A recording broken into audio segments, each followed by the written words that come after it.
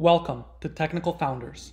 My name is Carlos Lara, AI Technical Founder, and today we will learn how to build a convolutional neural network from scratch with PyTorch. Now, PyTorch provides the elegantly designed modules and classes such as torch.nn, torch.optim, dataset, and data loader to help you create and train neural networks. In order to fully utilize their power and customize them for your problem, you need to really understand exactly what they're doing. To develop this understanding, we will first train basic neural net on the MNIST dataset without using any features from these modules. We will initially only use the most basic PyTorch tensor functionality. Then we will incrementally add one feature from torch.nn, optim, dataset, data loader at a time, showing exactly what each piece does and how it works to make the code either more concise or more flexible. So here we're assuming that you have PyTorch installed and that you are familiar with the basics of tensor operations. So here the first step is to download the MNIST dataset. So we have a URL here and we're going to create a path, make a directory, and we're going to download a zip file with this data from this URL. So we're going to import requests and import a path from pathlib here. So we create a content variable here, request.get. So we're going to pass in the URL and the file name here, and then just grab the content. So that's our request to get our file here, our zip file. Now we're just going to write the content to our file here, to our file name here. So in our folder that we created in this new directory. So this dataset is in NumPy array format and has been stored using a pickle. And pickle is a Python specific format for serializing and deserializing data. So here, once we have that, the next step is now, so we import pickle, we import gzip. So that's to unzip this file that we wrote to our directory, to our folder. So, and at any time during here, you can feel free to pause and just think about what's going on at your own pace.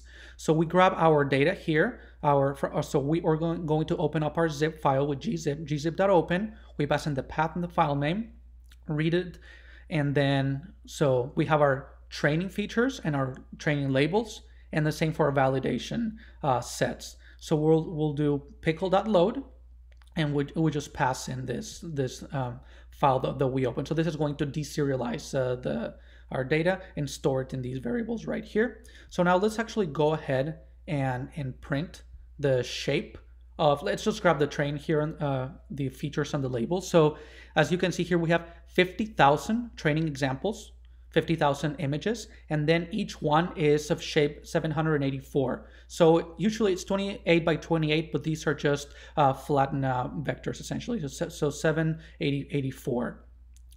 So that's for the features, so the images, so 50,000 training examples, and then 784 pixel values, and it's a NumPy array, the type.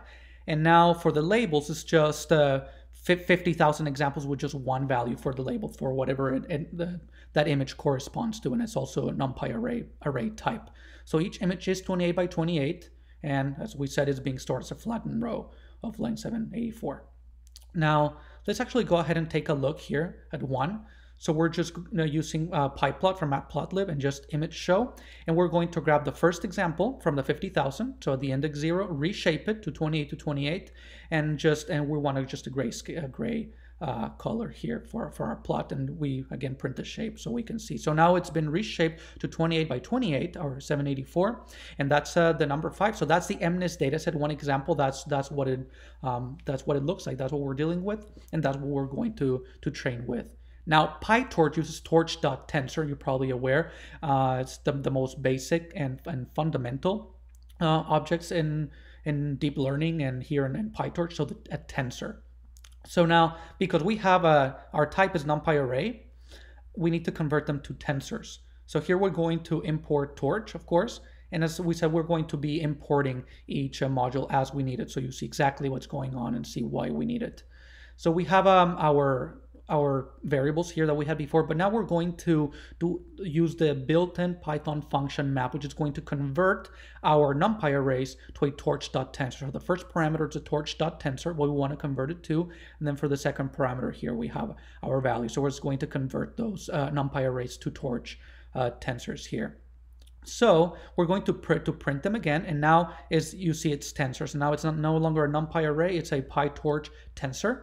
And as you see zeros like at the beginning and at the end, the reason is because the dark pixels, right, that those correspond to zeros, those black pixels. So from the beginning at the end makes sense. So we have all of our 50,000 examples here, and then we have also our labels here. And as you can see, again, it's a PyTorch tensor, but now we have just the actual values. And for the first one that we printed, it makes sense, right? It's a 5, and the actual label, it's a 5. So now the size, essentially the shape is the same, but now instead of being a NumPy array, it's a PyTorch tensor.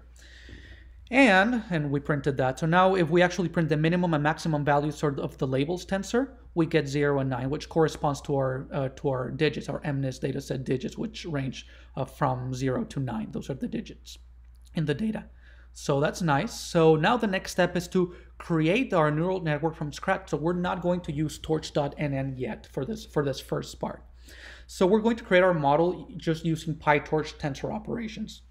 Now, PyTorch provides methods to create random or zero-field tensors, which we will use to create our weights and bias for a simple linear model.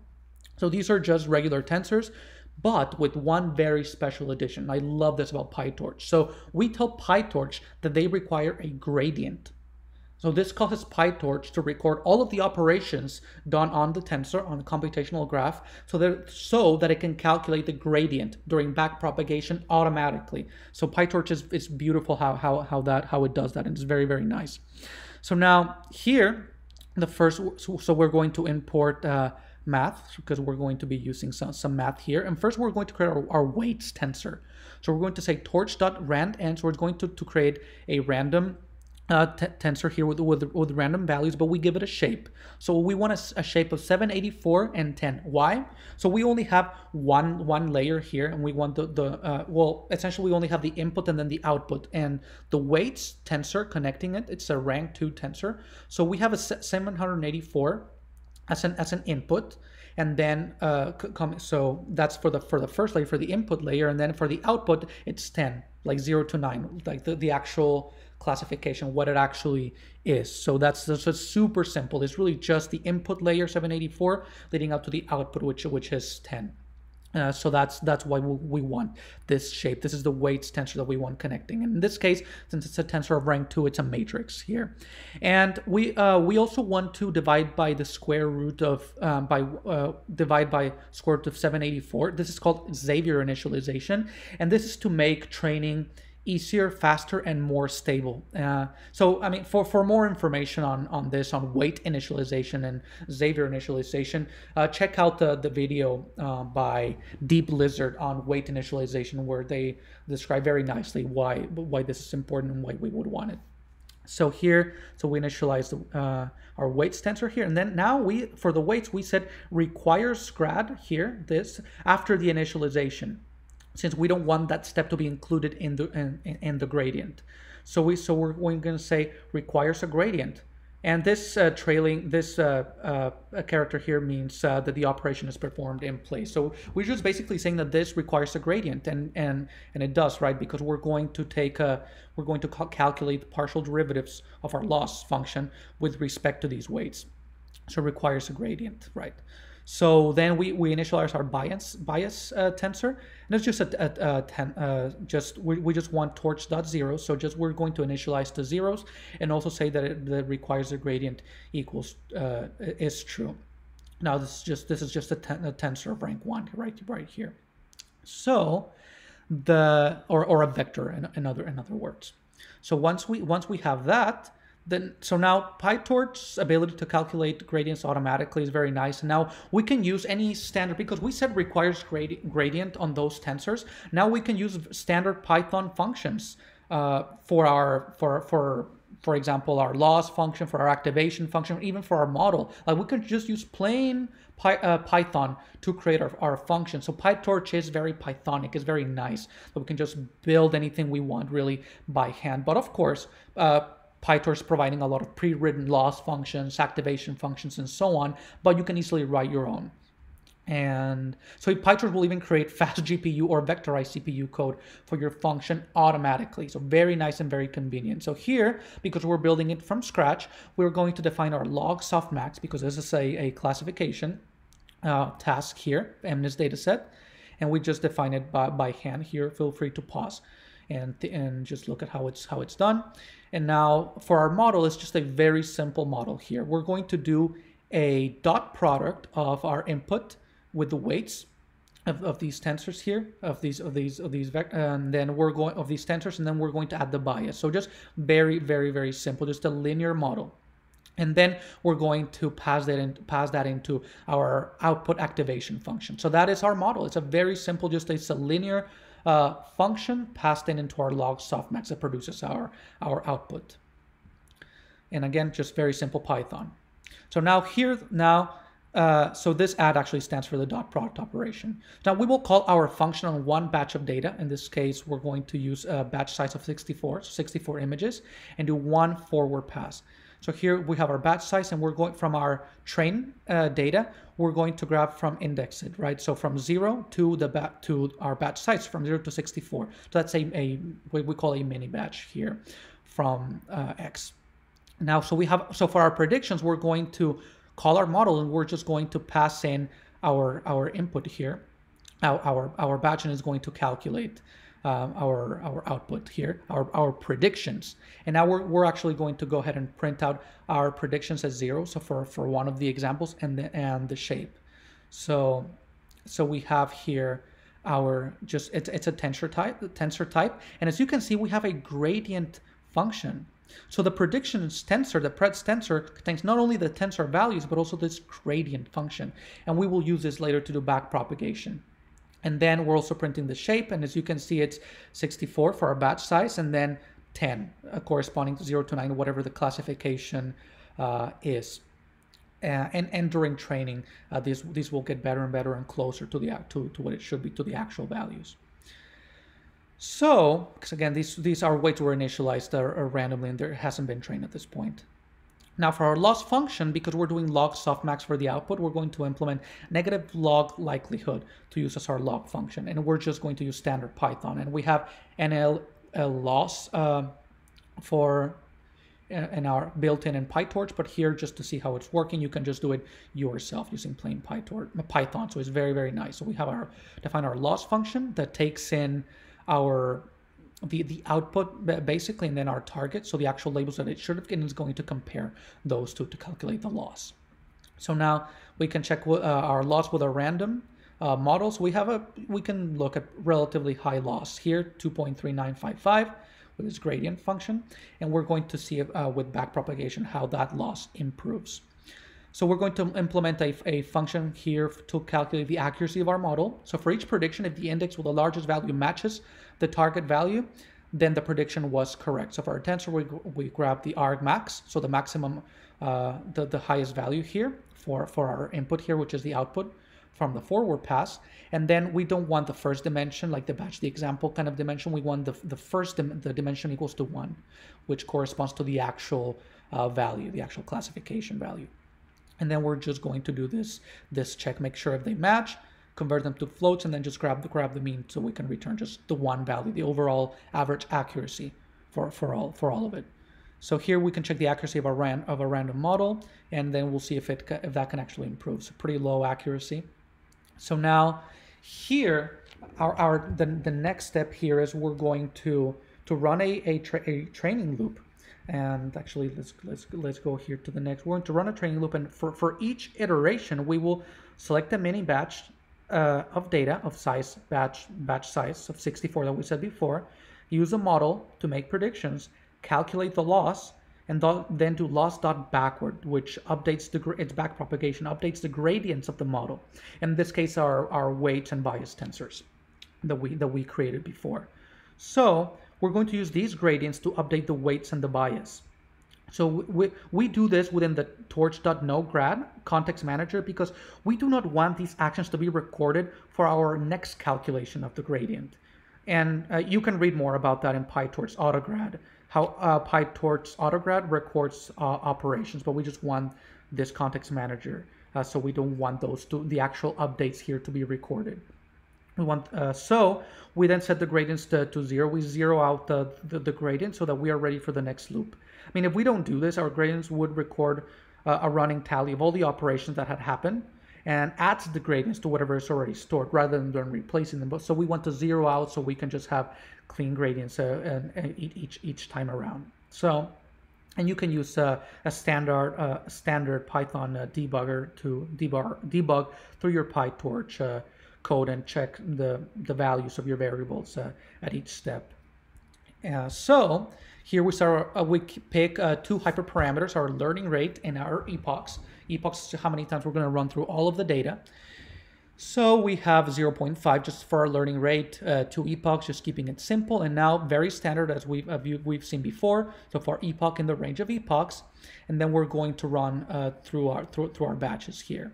So we're going to have a start index and an end index, and depending on where we are here, we're going to grab that value. So we start at 0, so we're going to grab 0 times the batch size, so 0, and then the end index is this one, so 0 times plus the batch size, so grab from 0 to 64. Then the next one will be from 64 to 128, and then from 120, and so on. So that's how we're going to be indexing here our data and grabbing our values for each. So again, this is just very manual, done from scratch without using all of the nice data loaders, but we will do that later. Here we're just showing that we can do this completely from scratch, so you see how it's working, how PyTorch does things. So we have that, and now we're just going to pass it into our model, into our linear model, which is going to give us an output, which is our predictions. And then we're going to calculate our loss. And this is for a single batch, and then we're going to run through all the batches. So we calculate the loss, we pass it into our loss function, and then we call loss.backwards to do back propagation here. And now we are going to, once that we have those, we're going to update our weights on our bias with the values of the gradients here. So again, we want to do torch.nograd, so those are not recorded, and then in the computational graph. So now we're going to just update them in a very standard way. So here we're going to subtract equal assigns and weights.grad times the learning rate. So it's very simple here. So the way we do it is the gradient times the learning rate, and we subtract that from the weights. That's how we actually do the update, and same with the bias. And then we zero out the gradient. So we have a fresh gradient at 0 for our next iteration. So for the next step here. So that's how we're going to do it, and then we're going to run through our epochs. So that's it. We created a minimal neural network here. And in this case, it's logistic regression because we don't have hidden layers. So it's all from scratch. So now we're going to check the loss and the accuracy and compare to the ones that we got earlier. And we expect the loss to have decreased. So before we had 2.5 something. So our loss has definitely decreased. And we can see our gradient function as well. And then our accuracy was kind of close to 0, but now it's higher. So it's definitely working. Training is done, and now in the next tutorials we're going now to replace with our modules like an end functional optim and so on. But now you have learned how to implement a basic linear model and train it using PyTorch and just basic built-in Python functions. So it's very nice. So thank you for watching.